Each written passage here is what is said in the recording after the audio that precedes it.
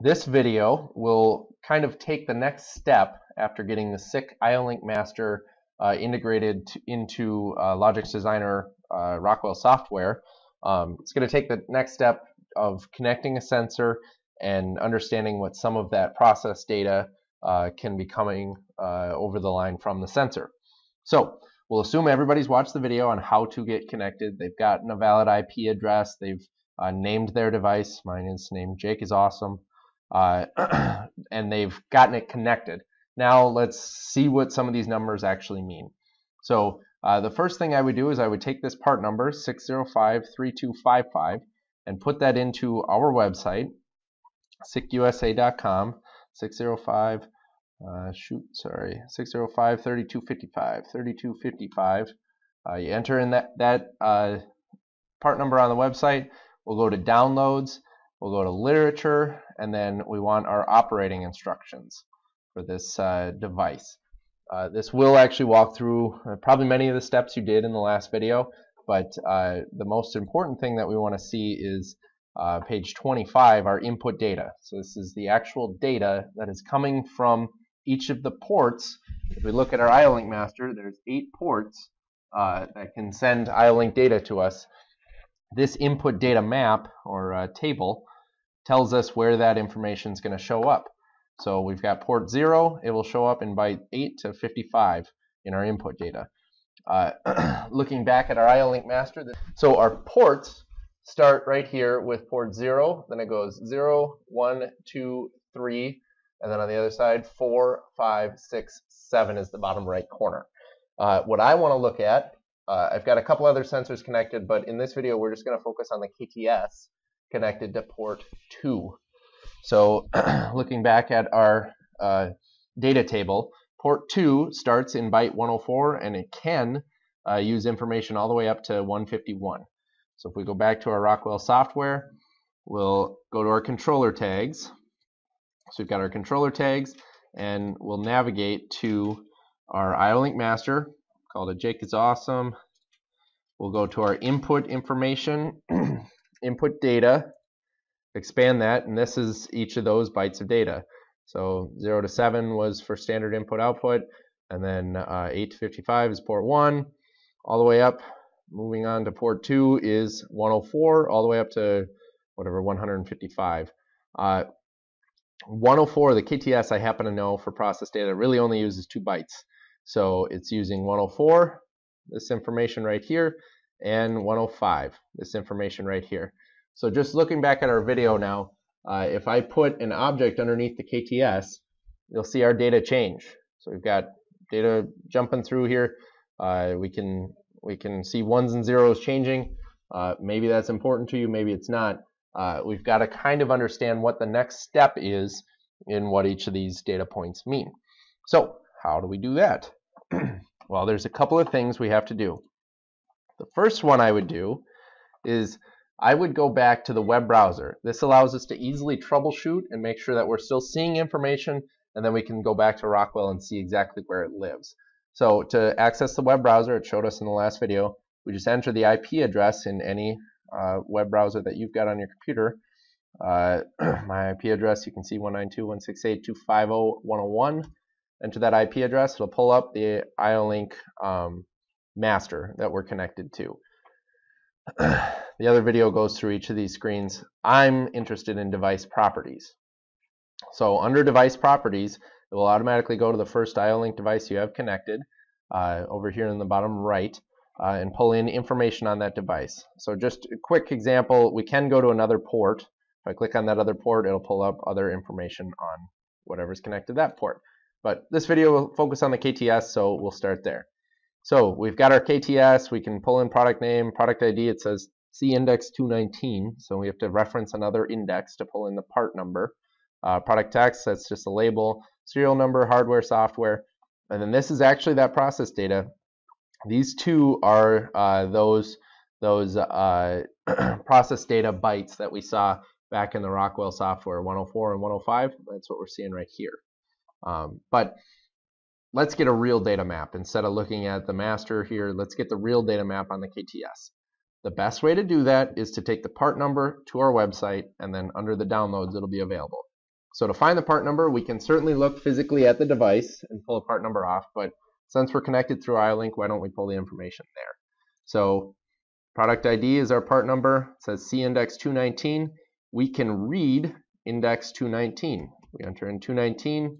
It starts with sub index 0. We apply it. We're reading the service data of the device, pulling that from us, and it's giving us our product ID. Gives it to us in hex, so we have to convert that to text. I just do that through hex to text to ASCII converter. I chose a second option Google gave me, but you go ahead and throw in your hex, convert it to ASCII text, and there's our part number. So I'll copy that part number, take it back to our website, enter in that 7-digit part number. It'll pull up our KTS, all the information you might need on the KTS, response time, switching frequencies, those kinds of things. But it'll also give us our literature and our data map, our process data map. So we'll go to downloads. The first option is literature. If our connection goes too slow, I do have it open already. So here is actually the process data map. Yeah, we're still waiting on. So going back to the website, you'll go to the part, you'll go to downloads, you'll go to literature, and then you'll see a little bit of a preview. This is called operating instructions, but you'll see a preview of a document that looks like this. This is our data map of the information that's coming over IOLink. This is actually very, very valuable. It might be a little confusing to people, but it is quite valuable. So this is the top here physical layer is essentially how we're communicating and what we're talking to. Then process data is the information that the sensor sends continually, all the time. Every update cycle, this data is being updated. Process data comes continuous. That's going to be your switching output, your current read levels, those kinds of things. Then service data is all the other acyclic data that you can request if you would like to have that. So part numbers, model numbers, those kinds of things, set points, that's going to be under service data. So let's look back at process data. I mentioned we've got byte 0, byte 1 here. Going back to our logic software, our byte 0 and byte 1 are in the IOLink Master byte 104 and byte 105. So 0 and 1. So each of these 1s and 0s transpose to these fields here, these bits. So the first 8, all of byte 0, correspond to the measurement value of emission color. So measurement value of emission color are all of these guys, and then also continued into the next byte, 2 bits refer to measurement value of emission color.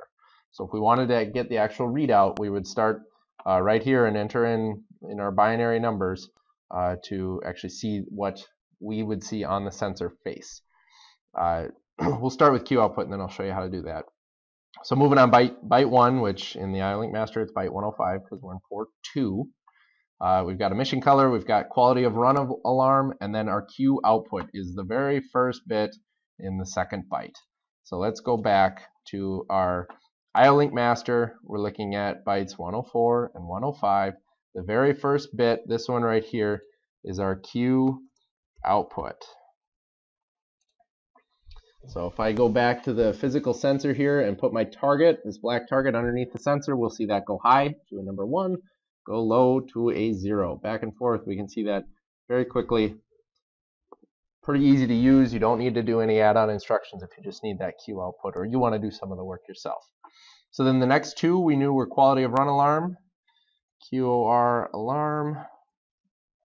I'll just note that. And then the next 3 were the emission color.